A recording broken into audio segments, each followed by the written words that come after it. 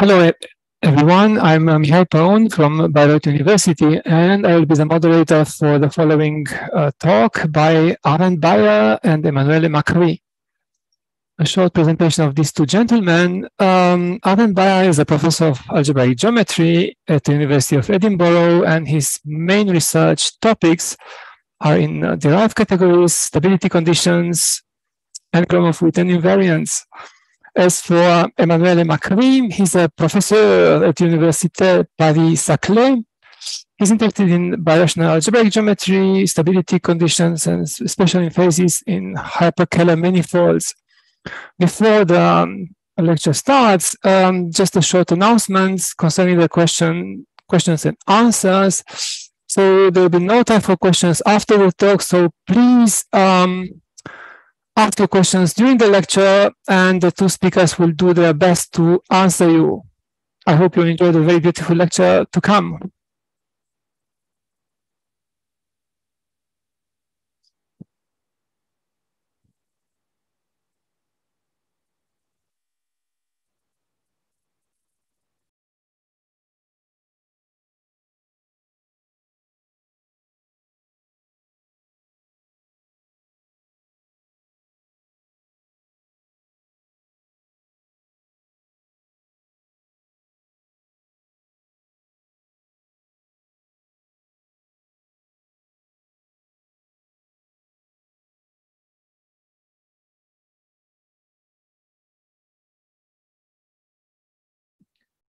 Hello, welcome.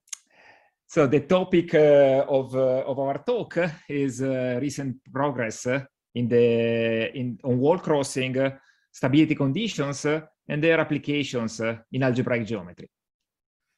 And the story of our talk, as almost always in mathematics, is a big community effort where our own work depends a lot on the ideas and results of others, probably to a greater extent that is immediately apparent. And in turn, what we did has been pushed forward and advanced by many others alongside us. And highlighting this nature of the progress has really been one of the pleasures of preparing this talk. So the story starts with vector bundles on curves, and who could introduce them more eloquently than Michael Atiyah, which he did at the ICM 60 years ago, where he explained that modern algebraic geometers basically don't distinguish between modules and vector bundles. And the theory starts with the projective line, where every vector bundle is just a direct sum of line bundles. And then the next step is the elliptic curve, where Atiyah famously proved that in the composable bundles, once you fix the rank and degree, they are naturally parameterized by the elliptic curve itself. And so this result in one of its very early papers, in some sense, is the starting theory of the theory of vector bundles and their moduli spaces. And so the first question becomes how to generalize this to higher genus, how to classify and parameterize bundles on curves of higher genus. Yeah, historically, the first attempt was indeed by the notion of a simple bundle, and thus generalized directly the result by Atiyah. But it might happen that the limit of such bundles is not unique, or in other language, that the moduli space parameterizing such simple bundles might not be separated. And so the solution to this problem was found by asking that such a space, such a moduli space, to be well behaved. Since they arise as quotient, this led naturally to the notion of semi-stable or stable bundle coming from geometric invariant theory. The remarkable fact is that this condition of stability has a quite easy formulation in terms of the rank and degree of a vector bundle, and the condition of being of positivity for the subbundle. Indeed, in the ICM address by David Mumford, actually from the same ICM Congress in 1962, in his own word, he says that a vector bundle is stable if all its subbundles are less ample than itself. And this translates into this equation that you see it over here in terms of degree and rank. In modern language, we can rewrite this condition as follows. So we introduce a central charge Z, which is given by, the real part is given by minus degree and the imaginary part is given by the rank. And then equivalently, we can say that a vector bundle on a curve is semi-stable if for all subbundles f in E, we have that the argument of z of f is smaller or equal than the argument of the central charge of E. And the definition for stability is analogous, just replacing the inequality with a strict inequality. Then the basic properties of these notions are, as I told you, the moduli spaces parameterizing equivalence classes of semi-stable bundles, once you fix the rank and degree, exist as they are projective varieties. Moreover, for the question of classification, we have a canonical filtration. So the idea is to replace the direct sum decomposition, as Arend talked for P1, with a filtration, which is called the Harder-Nasiman filtration, with the property that each subquotient is semi-stable. And for giving the uniqueness is that the argument of the semi-stable factor, of the Harder-Nasiman factors, are decreasing. And as applications, the first one is this classifies vector bundles exactly as we want in a mix between what we saw for P1 and for the elliptic curves. So every vector bundle, we can canonically associate these Harder-Nasiman factors, and these factors move in a moduli space, which is a projective variety. And second thing, the more interesting moduli spaces actually give some interesting projective varieties that one can study by using vector bundle theory on the curve. And not only that, in some sense, this gives a set of non-commutative analog of the classical relation that associated to a curve. It's Jacobian. Now the question becomes how to push this to higher dimension while keeping the properties of slope stability as strongly as possible. In particular, we want to have a notion of stability that only depends on a degree and a rank. And so for this, we have to go to the derived category. So algebraics these days probably often think about differential graded modules, and in the same way, algebraic geometers often think of complexes of vector bundles rather than vector bundles. So we go to the derived category, and the notion of stability here was, of course, introduced by Bridgeland now almost 20 years ago, and here advertised in his ICM address 16 years ago. And so let me summarize this definition specifically in the case of a smooth projective K3 surface, so a K-trivial surface which is simply connected. And so we look at the bounded derived category of coherent sheaves, and for the numerical invariance, instead of just looking rank and degree, we've used the Macrì vector, which is just a small twist of the Chern character. And so here comes the definition. So a stability condition is a pair Z, A. There Z is a group homomorphism to the complex plane, and A is the heart of a bounded T structure, which in particular means it's a full abelian subcategory of the derived category.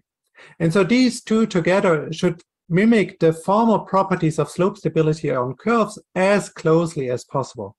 So this means concretely the following.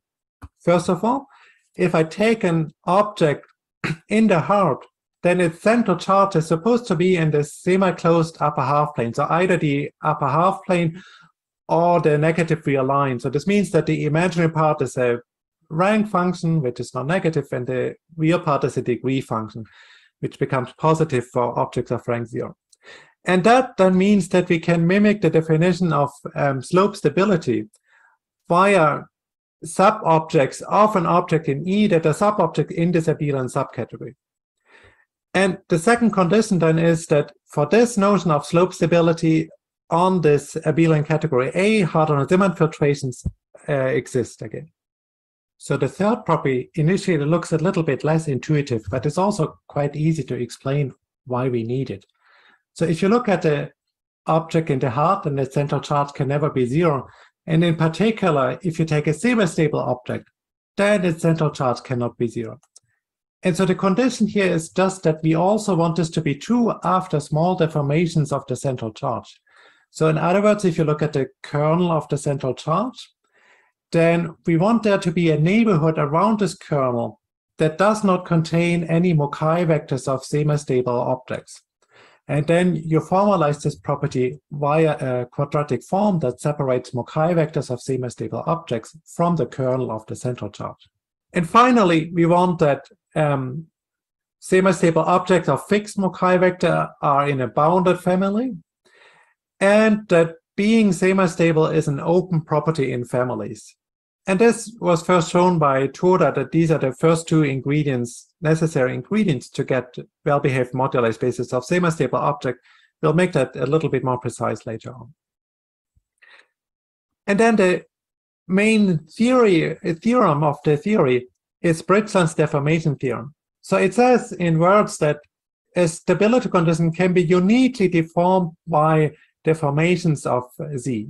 So in the specific case of K3 surfaces, it says that there is a specific, very explicitly defined period domain inside the set of central charges, and the space of stability condition is a covering map onto that period domain. Yeah, so in the theory of stability on K3 surfaces, it is hard to overestimate the influence of Mukai's work. In particular, his 1987 paper, which we have an extract here, and which laid the foundation of the theory and had applications and open new research directions. And to properly state his result, let me introduce a bit more of notation. So for a K3 surface X, we consider a Mukai vector and we split it according to the components in H0, H2, H4. And then we define a symmetric non-degenerate form, quadratic form on the cohomology by taking V squared as the cap product on the H2 component minus 2 times V0, V2, and then integrating all over X. So the motivation for this definition comes from Hirzebruch, Riemann, Roch, because it can be easily written the Euler characteristic of an object in terms of Mukai pair. And so once we have this one, the main result in the theory is the following. So this is due to many people. As I said, Mukai, coming from that paper that we just saw. Then Kuleshov, then subsequent generalization has been done by O'Grady, Hoybrechts, to arrive to the final result in the case of sheaves, which is due to Yoshioka. And finally, the generalization to complexes, which are due to Toda and to Arend and myself. And so the statement is the following. So let us take V, a primitive Mukai vector, namely it is indivisible over Z. And let's take sigma, a generic stability condition with respect to V. So this means that there will be an open subset of such stability conditions in the space of stability condition. Then the result is the following. We take a moduli space of semi-stable objects with fixed Mukai vector V, and we ask for it to be non-empty.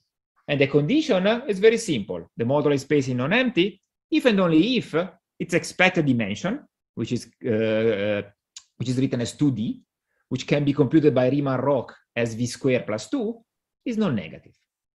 Okay. And in such a way, in such a case, you can also say a bit more about the moduli space. So the moduli space is actually a very interesting variety. It is smooth, it is projective in this case, and by Mukai work, it also carries a symplectic form, and it is also simply connected. And the symplectic form is unique up to constant. Namely, by Yau's theorem, it carries a hyperkähler metric, and so it becomes a hyperkähler manifold of dimension 2D. Finally, for applications, given the stability condition, induces canonically a divisor class on this moduli space, which is ample. And we will see in the application the importance of this divisor as well. So let me say 2 lines about the proof. So what is the idea? The first idea is that the deformation theory for K3 surfaces work very well, and for moduli space as well. So I can start from any K3 surface and the form to reach a K3 surface which has an elliptic fibration. So the general fiber is an elliptic curve. And then I get the non-emptiness results in some sense just by the TIA results that we saw at the beginning. So we know how to produce stable bundles on the fibers, and this gives us stable bundles on the K3 surface. And the second step is to use this construction plus Hilbert schemes of points on K3 surfaces to prove the general case. And so for doing this, we have 2 ingredients. The first one is Fourier Mukai transforms. namely equivalences of the derived category of a K3 surface. And the second is wall crossing. So in very roughly, you start with a moduli space with respect to a stability condition sigma. You apply Fourier-Mukai transform. This will send a stable object into another stable object, but maybe with respect to a different stability condition. And then we have to go back to the original stability condition. And for doing this, we need to control how stable object changes or how moduli spaces changes on this path. And this is exactly what wall crossing does for us. Okay, now that Emanuele has developed the theory, I get the fun part of talking about applications. First, again, in the case of K3 surfaces. And so the first application we want to discuss is a picture that Arend Bayer persuaded us to pursue. So it says the following, that the minimal model program of the moduli space, so it's all its birational models and its other minimal models, can be completely understood via wall crossing as sigma varies in the space of stability conditions. So the picture here is ambiguous, and that's exactly the point. It's either the cone of movable divisors of the moduli space, where the walls separate Neff cones of different birational models, or it is the space of stability conditions where the walls indicate where the set of semi-stable objects of Mukai vector V changes. And so the point is that Mukai theory allows us first to describe explicitly where these walls are in the space of stability conditions, and second, to understand exactly what birational transformations they induce on the moduli space. And together with this naturally associated line bundle, this then gives a map from the space of stability conditions to the movable cone of the moduli space. And this then leads to a completely effective control of the birational geometry of the moduli space. We can determine its Neff cone, we can list its birational models, and so on. And then with the deformation argument, this actually extends to any hyperkählerite of this deformation type, which is the deformation type of Hilbert scheme of points on K3 surfaces. The second application we call Mukai's dream, because it's a picture that he pioneered in many situations. And it says the following: if you have two moduli spaces of stable sheaves or stable complexes on K3 surfaces, can be the same K3, it can be two different K3s, then if there is a birational map between these two moduli spaces, then it's always induced by a Fourier-Mukai transform that gives an equivalence between the underlying K3 surfaces in the following sense. If you take a generic object in this moduli space and you apply the Fourier-Mukai transform, then you end up with a stable object in the other moduli space. And this then induces the birational map we started with on an open subset. The third application is something that was initiated by Mukai for genus 11 and then pushed and advanced further by Abarello, Bruni, and Cernesi. So it is about the following question. If you take a generic K3 of sufficiently big genus, and now you take a curve in its primitive linear system, then just by the relation between the moduli spaces of curves and of K3s, we know that the curve completely determines the K3 surface. But the question then becomes is whether we can make this an effective geometric construction. And what Mukai first proposed and was then proved using wall crossing by Feitsbachs in great generality is that this can be done through a Bernoulli locus of stable vector bundles on the curve that have more than the expected number of global sections. So what Feitsbachs proved exactly is that the Bernoulli locus of these vector bundles with more sections, they're exactly those vector bundles that are restrictions of stable vector bundles on the K3. And so this then relates a moduli space of vector bundles on the K3 with this Bernoulli locus, and then combined with standard theory of Fourier-Mukai partners, this allows you to reconstruct the K3. Let me also briefly discuss other surfaces. So the general theory works well. Stability conditions were constructed explicitly by Arend Bayer. Moduli spaces of semi-stable objects, they exist as proper algebraic spaces if you use this notion of alpha of a good moduli space. And this program has also been very successful in the case of the projective plane. So this picture of this complete relation between wall crossing and the minimal model program of the moduli space. This also works in this case. So this was proved by Juni Li and Charlie Zhao, but really based on the work of quite a number of people and various progress before them. And this then in turn, various aspects of this story then led to applications to Donaldson Thomas and Gromov-Witten theory in the work of Pierre Bousseau. Yeah, but the story does not stop here. In some sense, the definition of Bridgeland stability is works in for any dimension and actually for any category. The problem is that the existence of stability condition becomes a non-trivial question, starting from threefolds. And actually, already in the surface case, the construction is not obvious. So, in fact, the point is that the category of coherent sheaf will never be the heart of a bounded T structure associated to a Bridgeland stability in dimension 2 or higher. And so the solution was the following, was via the notion of tilting. So, and this was studied by Bridgeland. And so the idea is you start from coherent sheaf, and then you cut your category and you re-glue into get another category, which now becomes two-term complexes. So it's a bit more complicated. But in some sense, from the viewpoint of stability, we gain something. And so I'll explain a bit why. But for the moment, for the definition is that we take, is here. So you say, you take two-term complexes, and you ask that the co-kernel has only positive slopes with respect to slope stability and in its Arden-Nazian filtration. And the kernel has only non-positive slopes in its Arden-Nazian filtration. So it is a two-term category, right? And then the theorem says that on this category, you can construct Bridgeland stability. Now, when you go to threefold, the construction is more involved because this procedure of tilting still works. So we can go from coherent sheaf to the tilted category A. We can do the same procedure as before, so induce a stability condition on this heart, but now this won't be a Bridgeland stability condition. It will be a weaker notion of stability, which we call tilt stability, okay?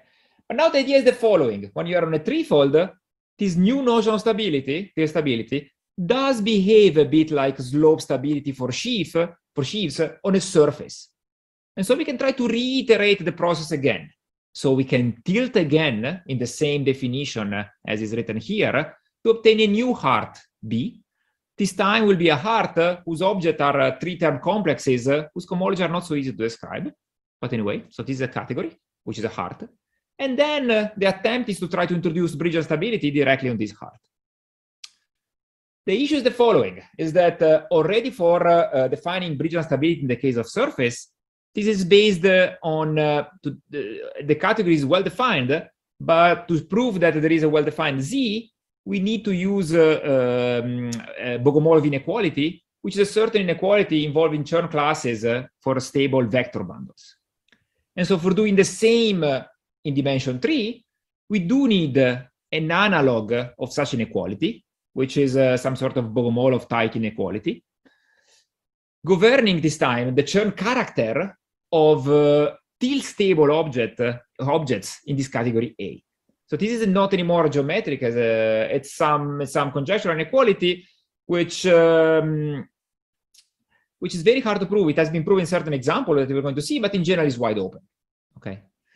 The other two problems that we have in higher dimension are more classical, and these already exist for vector bundles or for sheaves. So the first thing is that even when this inequality is satisfied, it seems very hard to have results similar to Mukai's theorem for the K3 surfaces. So it seems very hard to be able to detect walls or non-emptiness of moduli spaces numerically. Secondly, moduli spaces, while for surfaces they are nicer in general, for three or higher dimension, these are highly badly behaved. So they are arbitrarily singular. They have multiple components, and these components can also be generically non-reduced. But there have been quite a number of successes in specific situations. So in particular, let me discuss existence. This is now known in quite a number of cases. So the first case over quite a series of papers by different authors, we now know the existence of stability conditions through this Bogomolov type conjecture for all final threefolds. And then big step was the first construction in a K-triple case for abelian threefolds, first done by Pierre Ratner and Machocha. And then maybe the biggest methodological advance was the case of quintic threefolds in work by Juni Lee. And they also alternate constructions for varieties with exceptional collections and or those that are products of a curve and a surface. And there are also a number of applications which are mostly actually not applications of the notion of Bridgeland stability itself. Instead, they are applications of this notion of tilt stability together with the known cases of the conjecture controlling the Chern classes of these tilt semi-stable two-term complexes. And so the first one is about degree genus bounds for curves. So here the problem is the following. You take curves on a given threefold, you fix the degree, and you also fix the minimal degree of a hypersurface containing them. And then there are expected range of genus that are allowed. So generalizing the classical Castellano-Nova relation. And this is known for some ranges for P3 due to work of Harris and Gruss and Peskin. And you can use tilt stability to reprove these results in the case of P3. So it gives a new approach, and they then automatically also prove it for the case of abelian threefolds. On the other hand, there have been a number of applications to Donaldson-Thomas theory where you can circumvent some of these difficulties using the virtual counting and wall crossing formulas. And in particular, let me highlight applications to higher rank Donaldson-Thomas theory. So Feitsbach and Thomas prove using wall crossing that the Donaldson-Thomas theory of sheaves of high rank is completely controlled by the Donaldson-Thomas theory of sheaves of rank 1. So in other words, of ideal sheaves of curve. And so the idea roughly is that we can use wall crossing to make all such sheaves of higher rank unstable and then control its semi-stable factors of our lower rank and thereby get an inductive process. Okay, but going further with this approach, even to even higher dimension would certainly be challenging. And there is an alternative approach that has been quite successful that works for 3 and higher dimensional Fano varieties, which is to not consider the entire derived category, and instead we consider a certain subcategory that we call Kuznetsov component, which contains most of the non-trivial information of the derived category, but in many ways is a little bit better behaved and has been studied extensively by Kuznetsov. Yeah, and the theory is actually quite general, but we'll see here only the case of cubic fourfold, where it is already very rich. And so here an excerpt from Kuznetsov ICM address in 2014, introducing such a category. And in some sense, the goal of the talk or the rest of the talk, is to explain the last paragraph here. So how Mukai theory can be generalized to this non-commutative setting, which we're going to introduce, and present some geometric consequences for the cubic fourfold itself. So to give the proper definition, let's denote by X as a smooth hypersurface in P5 of degree 3, namely a cubic fourfold. And the definition, we define a subcategory Q of X of the bounded derived category of coherent sheaf on X as the right orthogonal of the 3 line bundles O of X of 1, the hyperplane section, and O of X of 2. So a priori, this category is just abstractly defined as a subcategory as follows. But the point is that it is extremely well behaved as a category. So the first property is slightly technical, but can be roughly explained as follows. So this category is smooth and proper in a precise way. So namely, in this condition, it translates to the following, that if you take the inclusion factor from the Kuznetsov component into dB of X, this admits both left and right adjoint.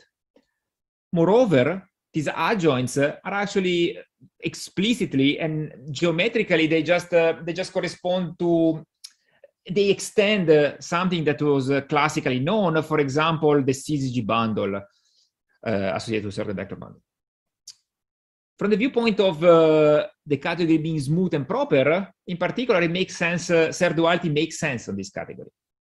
And from the viewpoint of Serre duality, this category does behave like the derived category of a surface with trivial canonical bundle. namely Serre duality, is given in the derived category just by the shift by 2 factor. But there is a bit more. So we can define a notion of cohomology for this category, like singular cohomology. And this cohomology has a Hodge structure. And the lattice, which is underlying this structure, is exactly the same as the cohomology, the whole cohomology of a K3 surface, together with the Mukai pairing. Then we have a notion of algebraic classes, and we have a notion of Mukai vector, exactly as in the K3 surface case. Moreover, quite surprisingly, objects in this category do behave very nicely from the viewpoint of deformation theory. So a priori, it's objects in a fourfold. So again, horrible. But belonging to this category, for example, means the following consequence, that if moduli spaces exist, then this moduli space will be smooth and symplectic. Okay, and so this is work of Kuznetsov-Markushevich. So they are really, really similar to what comes with K3 surfaces. And finally, indeed, they are so similar that there are examples where the Kuznetsov component is the derived category of a K3 surface. The classical case is the case of Pfaffian cubics. There, by using Kuznetsov homological projective duality, one can show that the Kuznetsov component is the derived equivalent to the associated K3 surface, which is a genus 8 K3 surface. The theorem, or better, the conjecture that motivated the whole theory is the following. So it says that the Kuznetsov component is able to detect essentially the whole birational geometry of the cubic itself. And so, to be precise, it says that X as a cubic fourfold is rational, namely birational to B4, if and only if the Kuznetsov component is the derived equivalent to a K3 surface. And so the example of the Pfaffian cubic, so the theorem of Pfaffian cubics, is exactly an example of this conjecture, where this conjecture is true. So in general, the conjecture is wildly open, both directions, okay? But a small remark about this conjecture is the following, is that if you take a very general cubic fourfold, then the Kuznetsov component will never be derived equivalent to actually never any variety, even twisted. So they're purely non-commutative objects. And then what we need is a notion of stability on this category. So in other words, we need to construct stability conditions on this Kuznetsov component.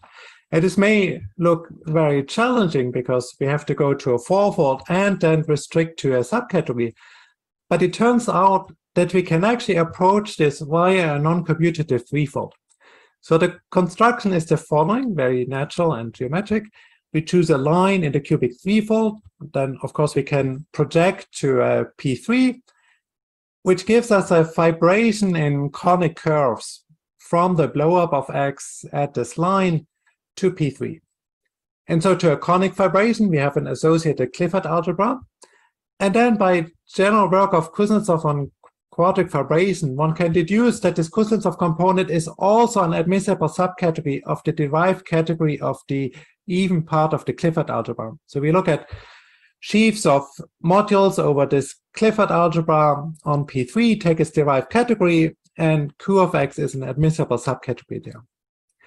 And the result in joint work with Marty Larose and Paolo Stellari is first that on this non-commutative threefold, we can construct tilt stability exactly as we did before for commutative threefolds.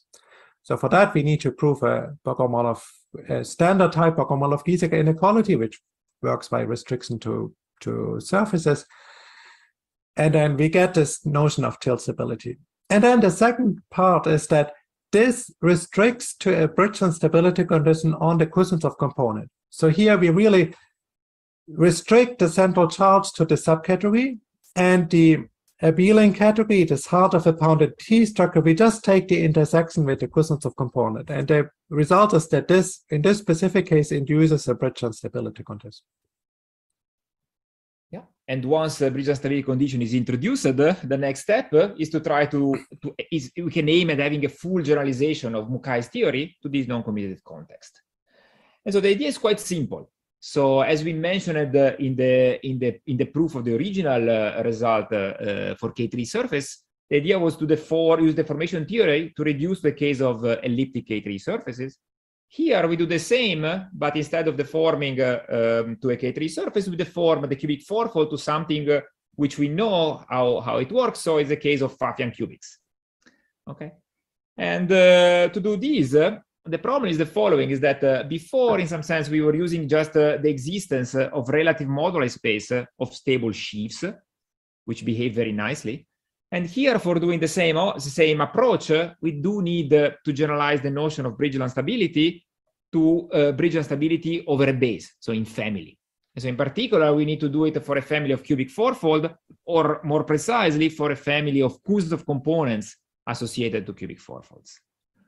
Unfortunately, this has been done. And so this was joint work recent with Martila Hoss, Howie Neuer, Alex Perry, and Paolo Stellari. And so the first result is that such a notion of stability condition, of Bridgeland stability condition in family, does exist for a family of variety or of varieties, or more generally for a family of categories. And in the case of cubic fourfold, this works. Okay, actually, it works in general in all known examples where a stability condition has been constructed.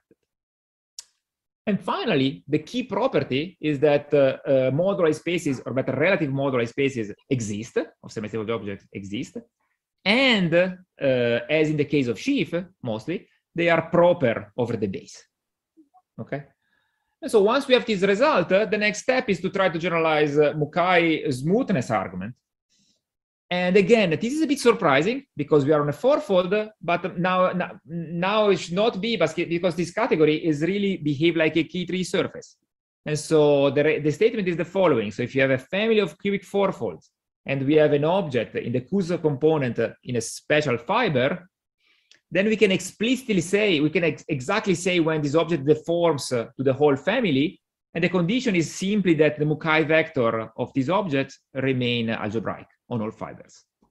In other words, this means that the relative moduli space, both with respect to primitive vector and maybe for a generic stability condition, the relative moduli space is smooth over a base. And so from one hand, we have it smooth.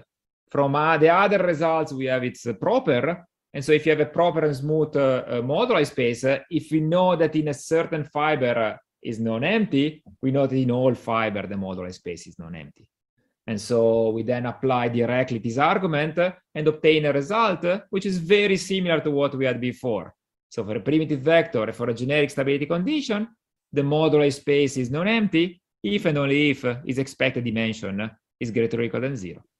In such a case, the moduli space is smooth, projective, and it is an hyperkähler manifold, which is deformation equivalent to a Hilbert scheme of points on a K3 surface, and also comes with a natural polarization associated to it. And also, as in the case of K3 surfaces, I again get the fun of discussing applications.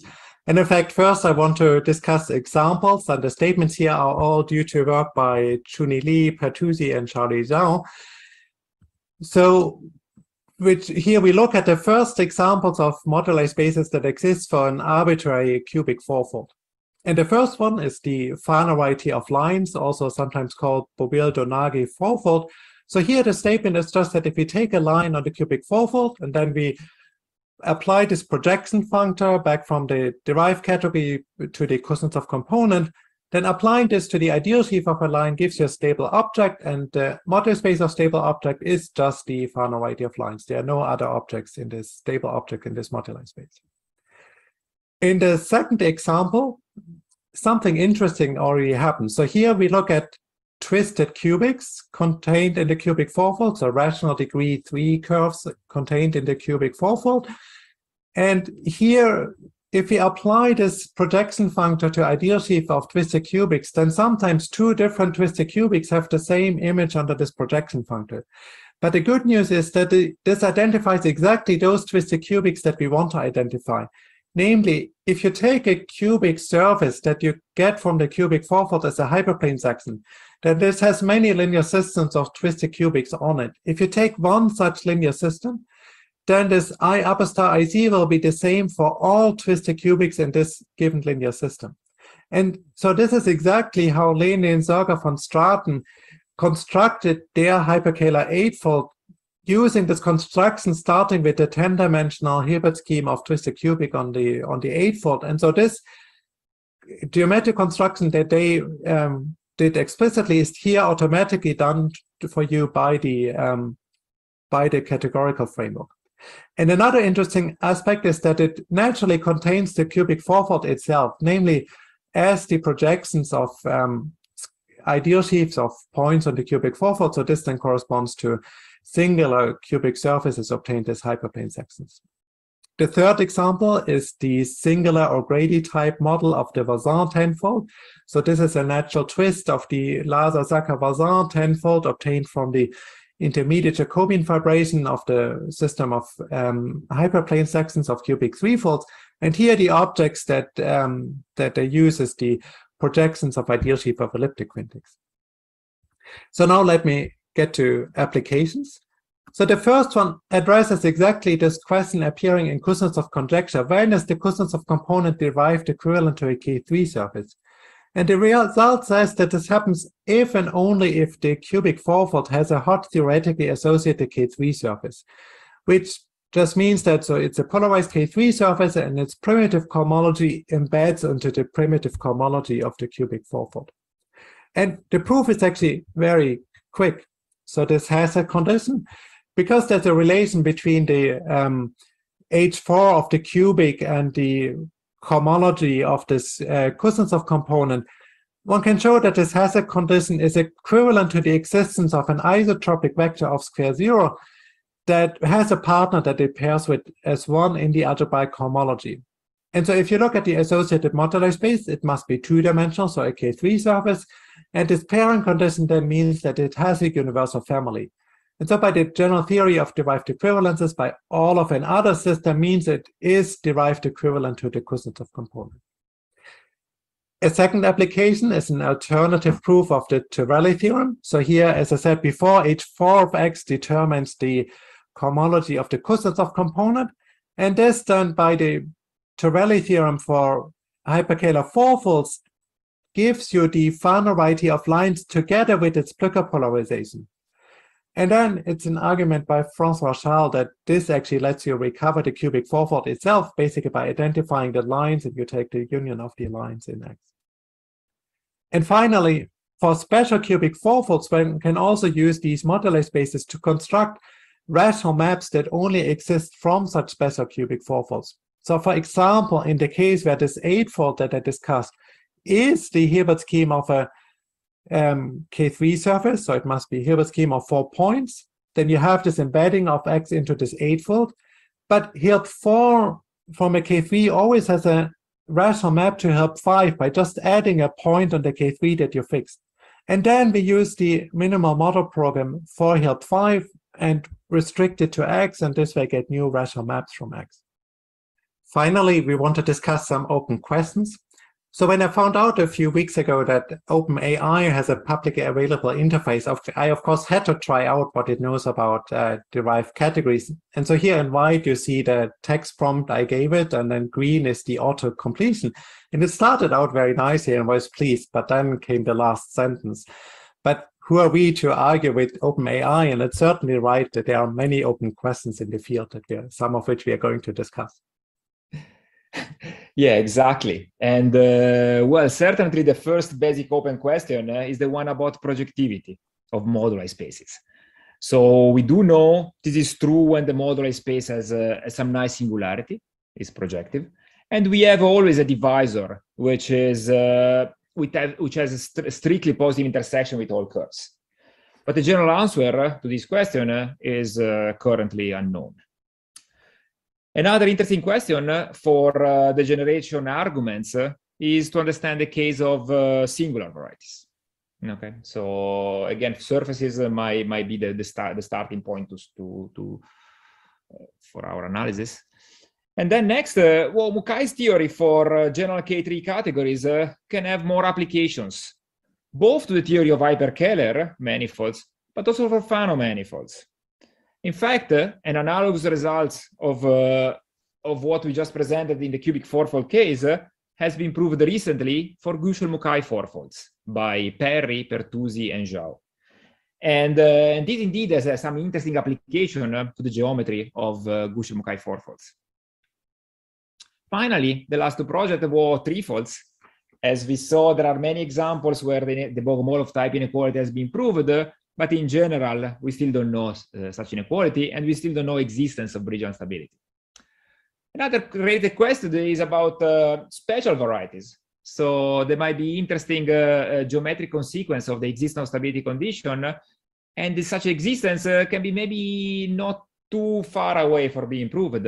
And the main example here of the first example is the case of abelian varieties. And finally, we mention as well connection with rationality, a bit along the line that what Arend presented just before. So, for example, we can expand on the construction of rational maps from a cubic fourfold, and then maybe get some step towards Kuznets conjecture. But I think our time is over now, so I want to thank you very much for your attention. Well, thank you, and maybe we can all come back to future ICMs and learn about answers to some of these open questions. Yes, thank you. Thank you very much. Thanks.